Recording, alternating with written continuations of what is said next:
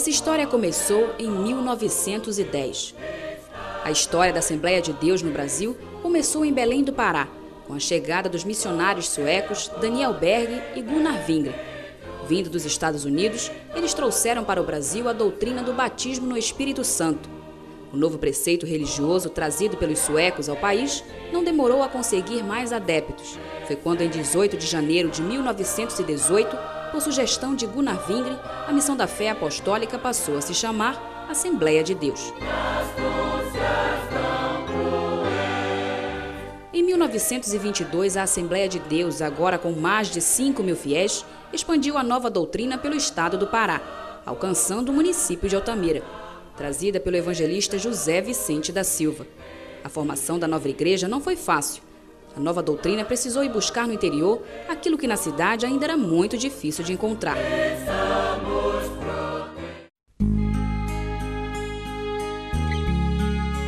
Com a cidade crescendo em busca do ouro e da borracha da Amazônia e poucas pessoas ligadas à religião, o novo era sempre visto com desconfiança. Mas a aceitação de um jovem altamirense deu ainda mais força a José Vicente da Silva. Apesar dele já me conhecer há mais de anos, é mais uma criança, né, para se dizer, né? Mesmo sem ser crente, ele chegou a me convidar para ajudar no culto, ter muita confiança em Deus, né? Então ele disse para mim, olhou para mim e disse, olha, eu quero fazer um negócio com você. E você aceitar, está muito bem, né? Eu quero lhe ensinar um hino de nossa harpa cristã, número 15, e você vai me ajudar nos cultos, né? E você aceita? E eu disse que aceitava, né? E então eu comecei realmente, né, dar a minha cooperação antes de ser crente, né? E eu acho que Deus se agradou muito disso, né? Então, mais tarde, não demorando muito, cerca de 5 anos, me chamou também para ser crente, né? A primeira igreja ficava na antiga Rua do Estoco, hoje Rua Magalhães Barata. Com o primeiro templo veio o primeiro pastor, Manuel Malaquias Furtado. Com ele, a missão de multiplicar a família assembleiana se firmava na região. Ao seu lado, Almeida Santiago, primeiro presbítero, e Ondilon Leite, segundo na escala de sucessão, a denominação trazida de longe conseguia se firmar. O pastor José Vicente alugou uma casa ali na Comandante Castilho. Então ali era a igreja e a casa de moradia. Depois então, com o passar dos tempos, foi comprado uma casa ali na Magalhães Barata. E quando foi no ano de 1972, por aí foi vendida a igreja. Aí compraram esse templo agora, o terreno, e foi constituído aquele templo. Então, assim foi que foi conseguido os primeiros o templo para a gente se congregar. Venderam a casa e para comprar aquele ali. Muita gente ajudou a erguer a Assembleia de Deus em Altamira. Com a colaboração dos fiéis, a missão do Evangelho foi chegando aos poucos e se firmando como uma obra que perduraria por muito tempo. Muito trabalho a fazer na igreja, mas era pouca gente, mas também era animado, né? Cheio de poder de Deus. Né? Dia véspera de Natal assim, te enfeitava, aquelas palmas de açaí, ficava um trabalho muito bonito, né? A senhora contou uma história pra gente de que a senhora não sabia fazer flores, mas aí prometeu que o primeiro arranjo seria para a igreja, aí conseguiu. Eu não acertei a fazer uma flor. Difícil que eu comprei, era muito difícil. Aí eu fiz um voto, que eu vi que não acertava mesmo. Fiz um voto com meu Deus, que se eu fizesse a flor, eu acertava primeiro, o ramo que eu ia fazer era para a igreja. Aí acertei, fácil, foi uma beleza. Aí eu fiz e falei com o pastor, ele disse que eu levasse e aí coloquei lá. E a senhora fez parte do coral, né? Muita parte do coral, desde nova. O trabalho daqueles que lutaram para construir a Assembleia de Deus em Altamira foi recompensado. No dia 26 de fevereiro de 1972, um novo templo, maior, estava de pé, pronto a receber todos que buscavam a palavra de Deus. Grandes nomes já haviam passado pela igreja e cada um deixou a sua marca. É uma bênção de Deus, porque foi com os primeiros pastores, irmão José Vicente, irmão Malaquias, o pastor Vitor e outros mais que chegaram aqui. Era muito pobre dessa cidade, que não tinha essa concorrência que tem hoje, e eles sofreram muito. Mas, graças a Deus, que a semente foi semeada e continua sendo lançada e sendo aproveitada.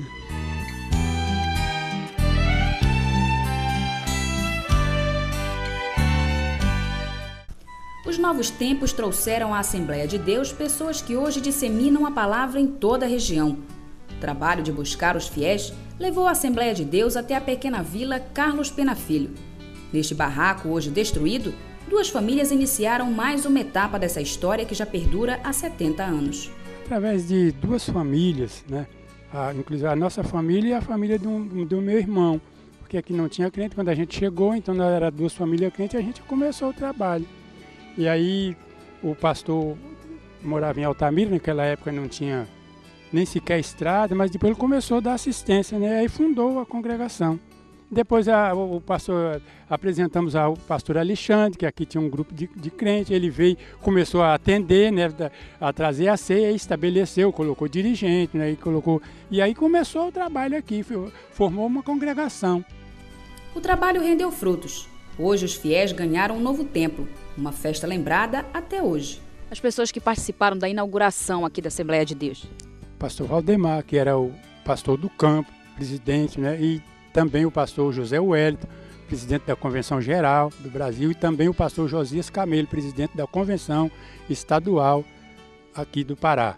E vários outros pastores, inclusive também teve o deputado federal Eliel Rodrigues. Vem inclusive uma caravana, né, de Altamira, de Brasil Novo. Altamira, uma caravana de Brasil Novo. Veio diversos irmãos, amigos de outros lugares também, de outras cidades que estiveram presentes. A gente não cita o nome aqui também, porque não guarda na lembrança todos eles, mas... Foi uma grande festa. Foi uma grande festa e foi uma grande alegria, não só para nós os crentes, mas para toda a comunidade, porque toda a comunidade participou, né? E foi um evento muito maravilhoso. Há 30 anos, a luta pela manutenção dessa história vem sendo escrita com o auxílio de Valdemar Nascimento Oliveira. Com a sua ajuda, novos templos são construídos e abrigam cada vez mais fiéis.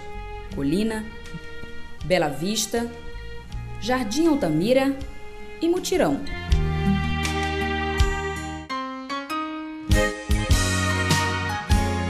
Hoje, 70 anos depois de sua fundação em Altamira, a Assembleia de Deus já deu várias demonstrações de fé e devoção à palavra e à doutrina trazida ao Brasil pelos suecos Daniel Berg e Gunnar Wing. Roberto Gomes Bolonos, que é o Chaves. O nome dele é Roberto Gomes Bolonos. Vem do sangue, do teu sangue. A Bíblia diz que os coxos andavam e os endemoniados eram curados pelo Senhor. Estamos de volta com o programa Painel Gospel, evangelismo dinâmico na sua TV. Fala, fala, fala, fala, toda a terra treme quando o poderoso fala. Fala, fala, fala, fala, toda a terra treme quando o poderoso fala.